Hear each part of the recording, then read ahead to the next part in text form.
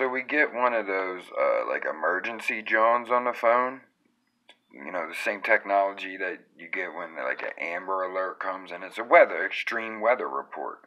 You have to confirm it to get it off your phone, and it says, I don't remember the exact, adjective they used, but they had said a snow squall.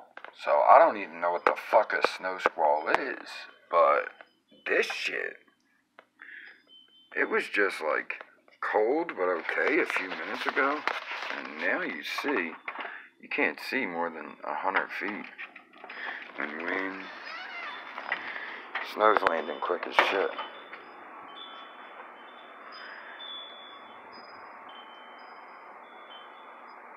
And it's telling people to pull over. I can see why now.